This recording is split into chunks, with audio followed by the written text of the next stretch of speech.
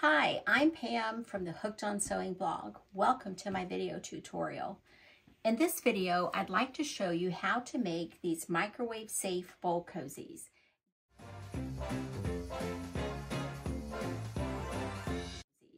These bowl cozies have quickly become a family favorite handmade item. I first started making these bowl cozies, oh my goodness, probably 10 years or more ago now. They are great for warming up foods. You can put your soup in your bowl, put the bowl in the cozy and set the whole thing in the microwave and warm up your soup. And then when you remove the bowl from the microwave, you can do it without burning your fingers. You can hold on to the bowl. You can use these ears or these flaps here as kind of like pot holders to hold your bowl, but they will keep your hands nice and safe from the hot dish, hot food. So these bowl cozies are also great for cold food. Say you have a nice bowl of ice cream, they will keep your hands from getting cold. They're just really great for hot or cold foods. Now I mentioned that these were microwave safe. Let's talk about what makes these bowls cozies microwave safe. Now this is really important. If you're going to use your bowl cozies in the microwave, they must be made out of 100% cotton materials. That means 100% cotton fabric, 100% cotton batting, and 100% cotton thread. Do not skimp on the fabric, the batting, or the thread. Otherwise, you could be creating a fire hazard by making your bowl cozy out of anything other than cotton. I also recommend that when you heat your food in your cozy, that you do it for no more than maybe 2 minutes at a time. Stir your food, check the cozy, make sure it's not overheating. I've never had that as an issue, but you never know, different wattages of microwaves or what could happen. Take a look at what you'll need to make a microwave safe bowl cozy. Okay, for this cozy, you're going to need 2 10.5-inch squares of cotton fabric. You're also going to need 2 10-inch squares of batting. You'll need some cotton thread. You'll need some scissors or a rotary cutter, acrylic ruler. Like I said, I like to use this Fiskars 12-inch ruler. You'll need a fabric marking pen. So take one piece of fabric and lay it right side down. Take a piece of cotton batting and center it on your cotton fabric. And then you are going to sew straight down from this corner, from one corner to the next. And if you want, you can mark that stitching line to make it easier for you to sew. And then the same thing from the other corner.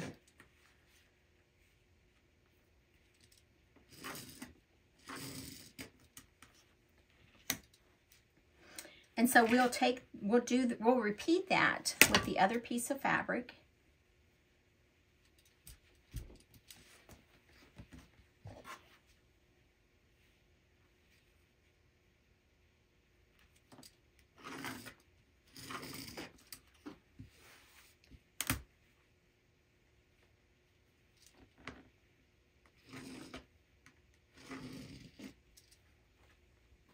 And again, we're going to stitch from corner to corner, the same with both pieces of these fabrics. And then be sure to take your fabric marking pen and a small ruler with you to your sewing machine.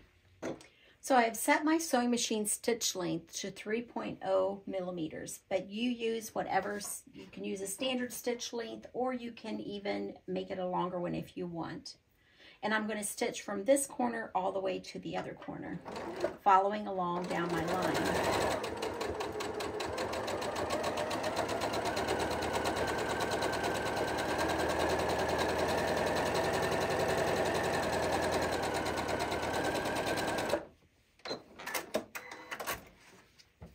And then I will repeat for the other side, the other corner.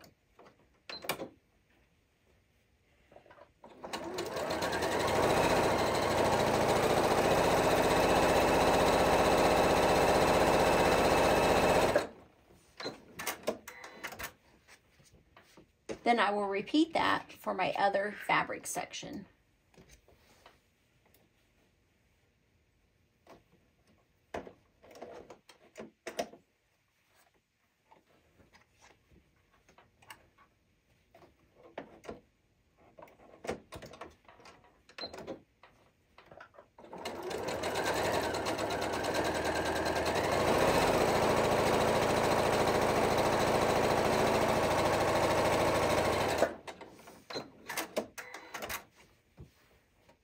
I'm going to rotate it and do it for the other corner.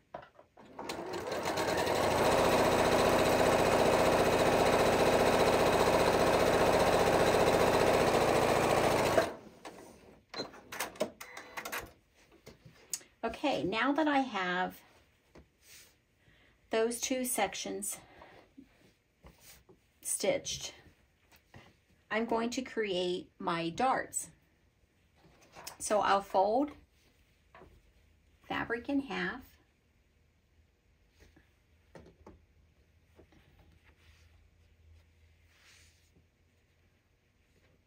and mark my darts. So I'm going to come over 1 inch and place a mark. And I will come down 2 inches and place a mark.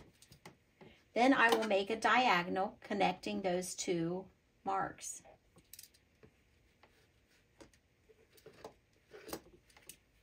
And I'm going to stitch down that line. But first, I will mark the other side. I'm going to flip my fabric over, make sure these edges are lined up. You can even put a clip in them or a pen if you want to hold those edges together. That just helps to keep it lined up. And again, I'm going to come over 1 inch and place a mark.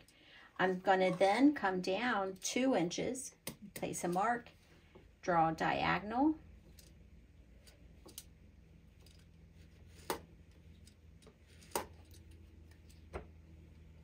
And then I'm going to go ahead and repeat that with my other piece of fabric. Again, I'll fold it in half.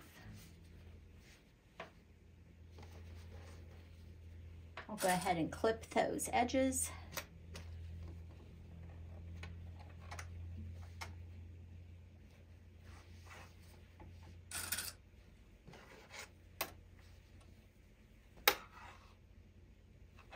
And then I'm going to make my marks. So 1 inch. Might be harder to see.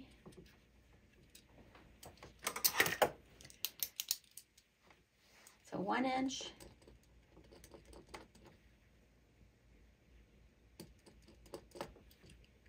And then we're going to come down 2 inches. Draw a line.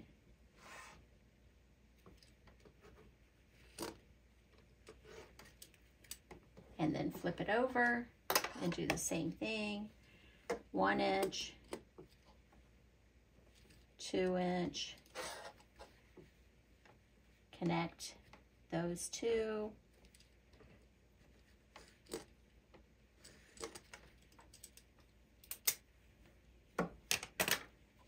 And then I'm going to stitch from the top to the point. I'm going to back stitch at the beginning and back stitch at the end.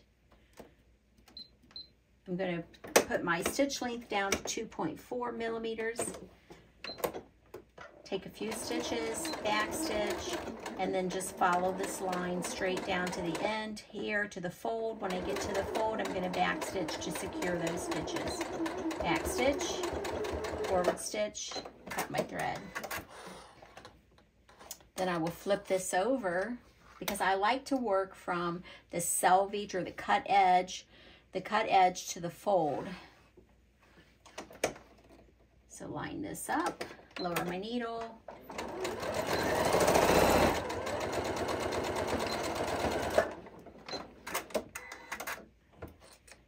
I'll repeat with the other one that I have marked.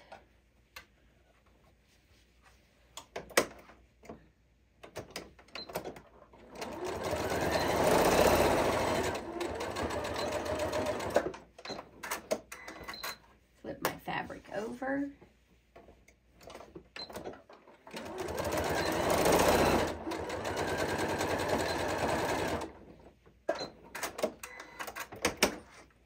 And now I'm going to refold this fabric. There I have my 2 darts. I'm going to refold it just like this.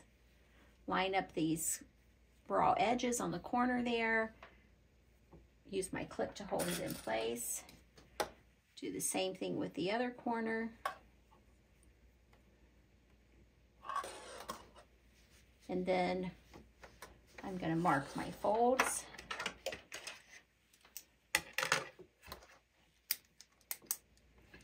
One inch and come down 2 inches.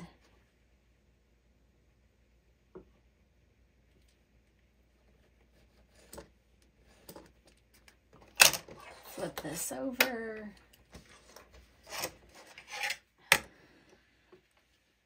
One inch. Come down 2 inches. Line this up.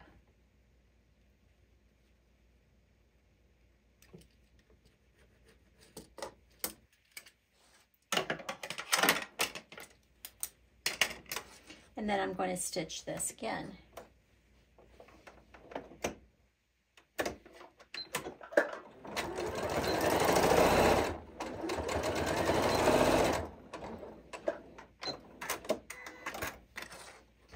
Flip it over. Follow along this line again.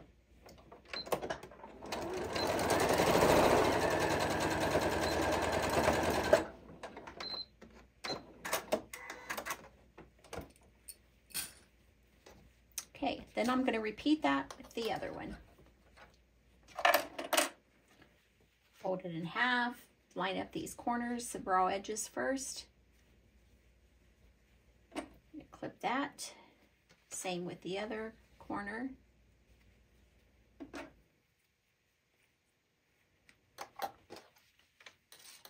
Make my marks. 1 inch. And then come down 2 inches, make a diagonal mark. That's for my stitch line. Remember, I'm going to flip it over.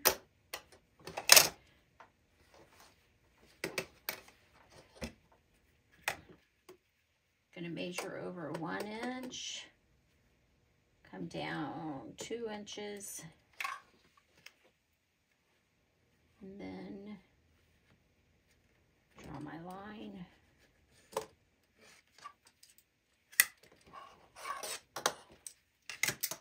And stitch those darts.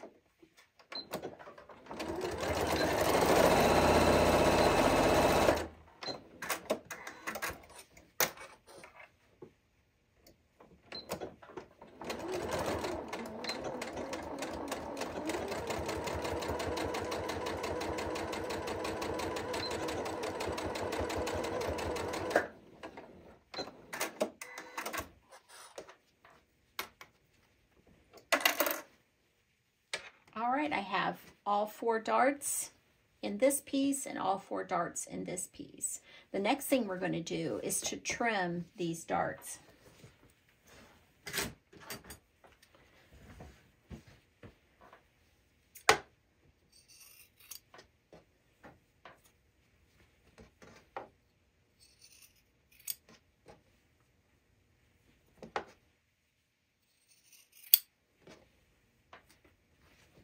This just helps to reduce the bulk in those seams.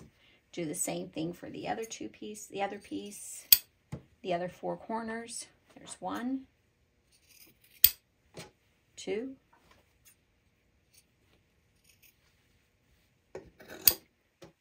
3, and 4.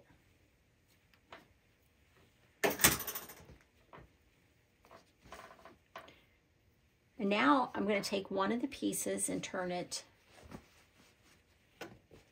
so that the right sides are together and insert those. I'm going to take my clips. You can also use pins if you want. I prefer to use these Wonder Clips. We're going to line up the corners, line up each corner, clip it in place, line up the next corner,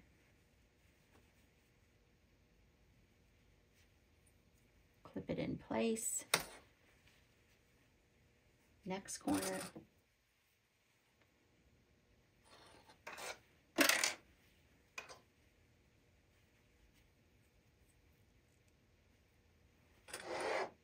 okay, next I'm going to line up these darts. So I'm going to take this seam and fold it this way,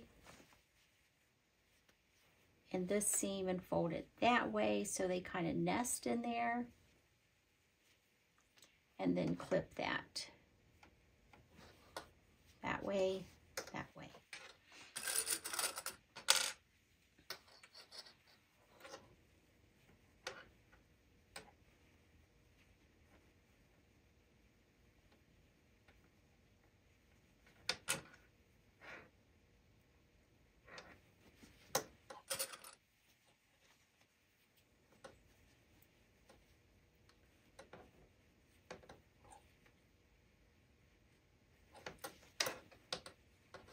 You could also fold these open these up like this, and then clip them in place. I just prefer to kind of nest my seams. And what I mean by nesting is this seam and this seam on the other piece, they're just going to kind of butt up against one another so that they kind of nest there. They just fit nice and snug. One seam butts up against the other. And then I have my seam allowances for the darts going opposite directions. Okay. Now we're ready to stitch this, but we do want to leave an opening for turning. So I'm going to put this pin in there just as a reminder to me, that I'm going to leave that open. So I'm going to stitch all the way around.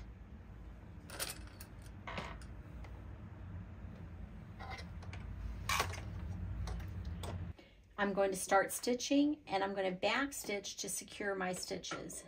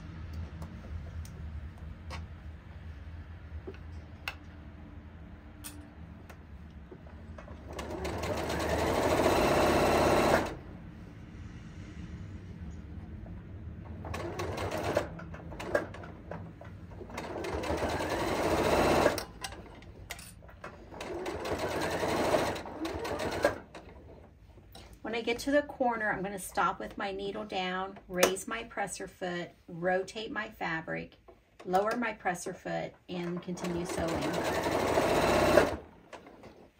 When I get to these darts, I actually am going to kind of sew just like in a V. So I'm going to try to keep my stitch 3/8 inch away from my needle. When I get to this stitch line, I can rotate my fabric by raising the presser foot and rotating it.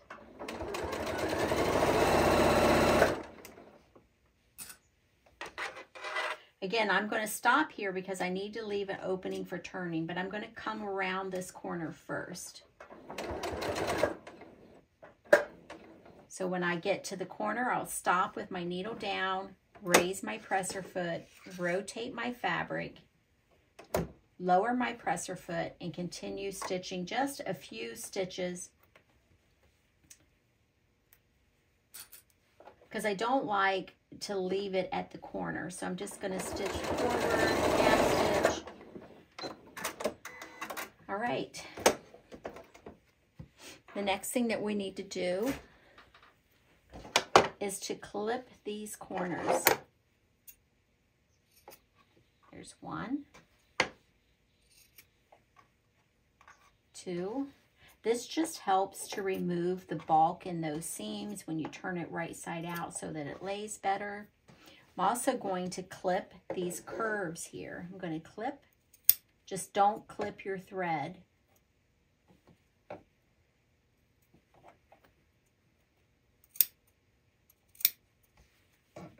Each one of these curves, maybe a couple times.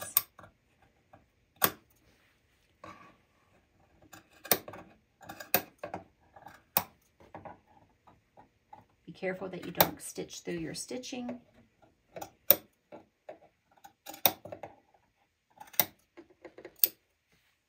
Okay.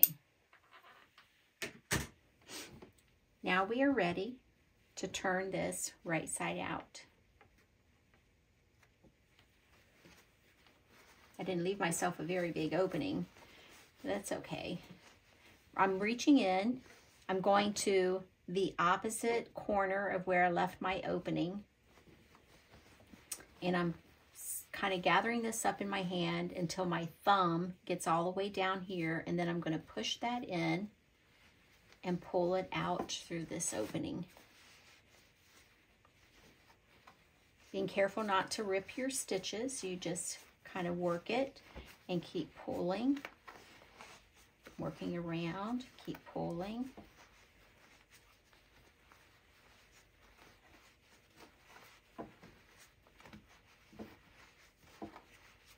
Yeah, I left that kind of tight, but it's okay. Just take my time and it'll all work out through that opening.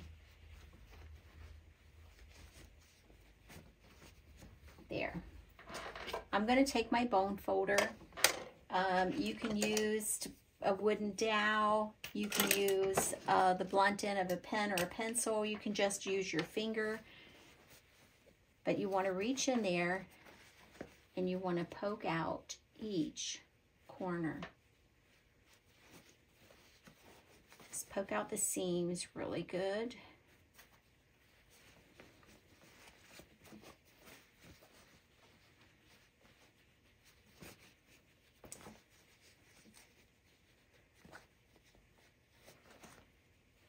Then I'm going to use my bone folder because it can get in there and push those corners out a little better than my fingers. And see how I just pushed that? Let's see if we can get this one to look a little nicer. Here we go.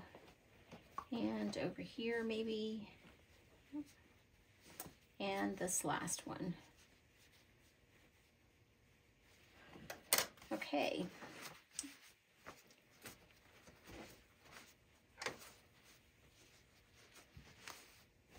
Next, I'm going to take this over to my ironing board and then I'll come back and we're going to top stitch around it.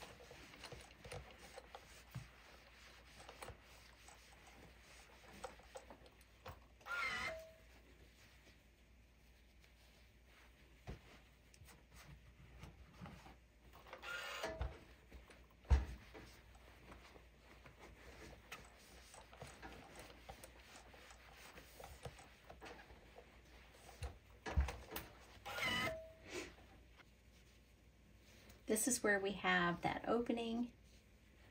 You can pin or clip that in place if you want. And we're just going to stitch all the way around the perimeter of our cozy.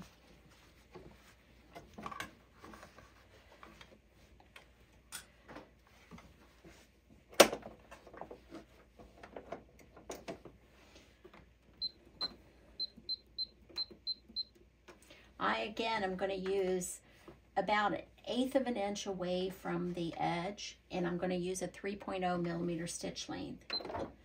My sewing machine has a locking stitch, so I'm going to do that first. If you don't have a locking stitch on your machine, you can simply back stitch to secure your threads. I'm going to take a few stitches forward.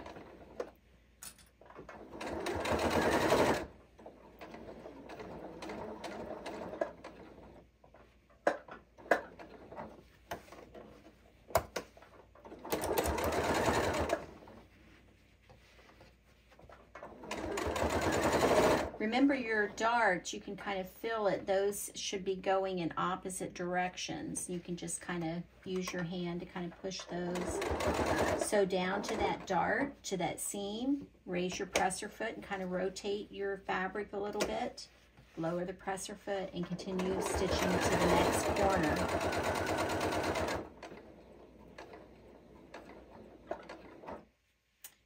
I stopped right where this stitch line is. Raise my presser foot, rotate, lower my presser foot, and I'm going to continue sewing down to my next dart.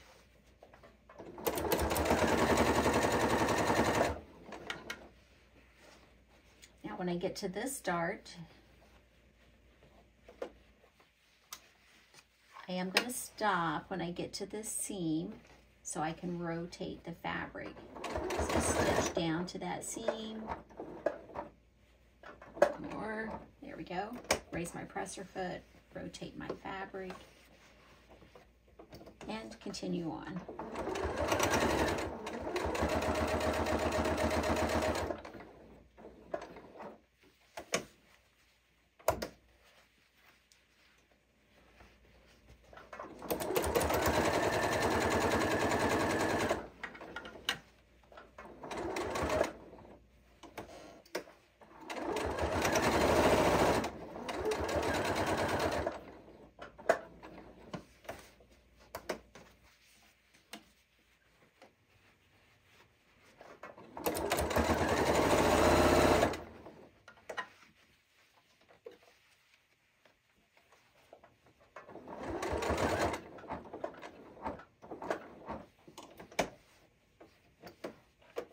Now I'm back to where I started. I'm just going to stitch just past that and then lock my stitches.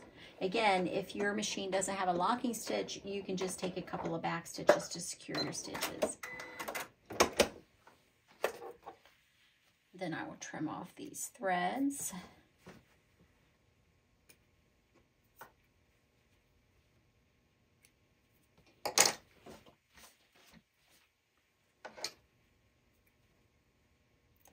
And technically our cozy is done, but I'm going to do a second row of stitching around.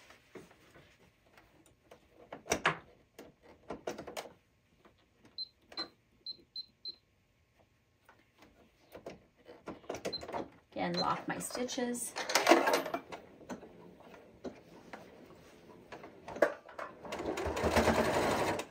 I'm going to stitch to this seam here, or that stitching, not a seam. Raise my presser foot, rotate, and stitch to my dart.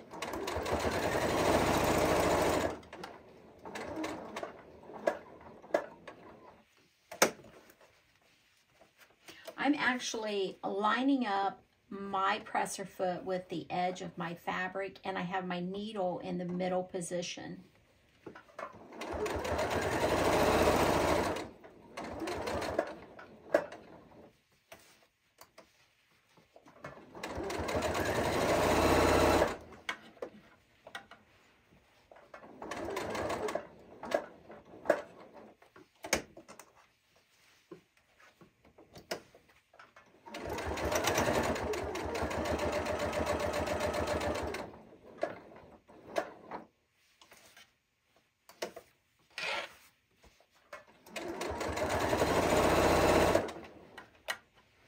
Just make sure the fabric is nice and smooth where your darts are. Take your time.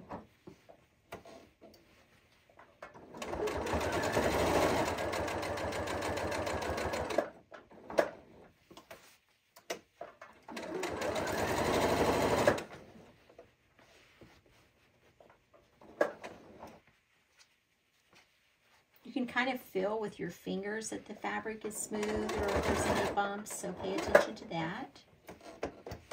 And now I'm back to the beginning. I'm going to use my locking stitch when I get there.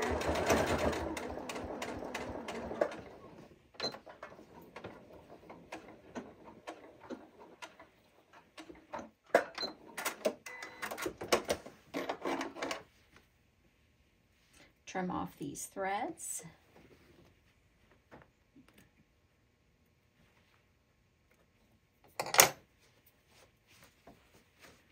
And there is my bowl cozy. Okay, so that was our tutorial on how to sew a bowl cozy.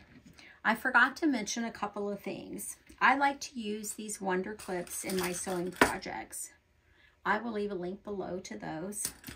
I also like to keep a pair of scissors handy just right by my sewing machine at all times. It helps me snip threads, trim corners, clip curves, but I keep these handy at by my sewing machine. You may also find it handy to use this bone folder or some other object to help you push your corners out. I use this all the time. And these are the two bowl cozies that I've made. The one I showed you in the tutorial has corners. The one I previously made, I rounded off the corners. The corners, pointed one, you can see that it gives you more handle to hold on to. But I also find that those corners sometimes get in the way. It's just a personal preference. Okay, so that is it for this tutorial on how to sew these microwave safe bowl cozies. I hope you enjoyed this tutorial. I think that your family and your friends will love these bowl cozies, and once you make one, you'll be wanting to make more. Thank you so much for watching my YouTube video. If you found this helpful, be sure to like it, subscribe to my YouTube channel, and come over to the Hooked on Sewing blog and subscribe to my newsletter so you'll be notified when new tutorials and patterns are made available for sewists just like you. Thank you.